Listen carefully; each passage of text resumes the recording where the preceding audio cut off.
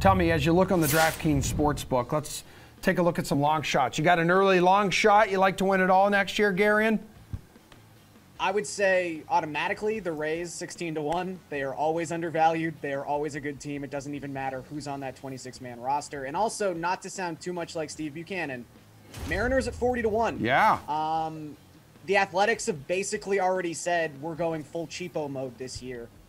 That leaves just the Astros, really, in the American League West. I think the Mariners are actually going to spend some money this year. And if they do, if they bring in a big-time free agent addition in January or February, this number is going to be 25 or 30-1 before first pitch in April. So I would hop on it now if you have any faith in Jerry Dipoto to do anything this week.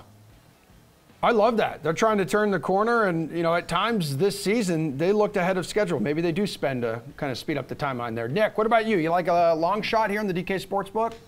I was going to make a joke about the Mariners, actually, but I do agree with Garion that is, because I know Steve's all over Seattle and everything. But the other one for me is the Red Sox at 16-1 as well. I understand with the Rays, every year they seem to be in it no matter who's on their roster. But the Red Sox, too, where they tore things down, it seemed like when they got rid of Mookie Betts, as much as they still had talent there, it seemed like they were mailing it in, and they've kind of been ahead of schedule with Chaim Bloom. And, I know they sputtered out at the end against the Astros, but they weren't that far away from getting all the way. You're going to get Chris Sale back next year. You got to imagine that they're going to make some adjustments with that roster for the better, as much as you may lose a guy like Schwarber or someone. But I think that the Red Sox at 16-1 too, given how they surprised everybody this year and then were resilient, after they had some hiccups, significant hiccups throughout the season. And again, 16-1, I think that's a good pick as well.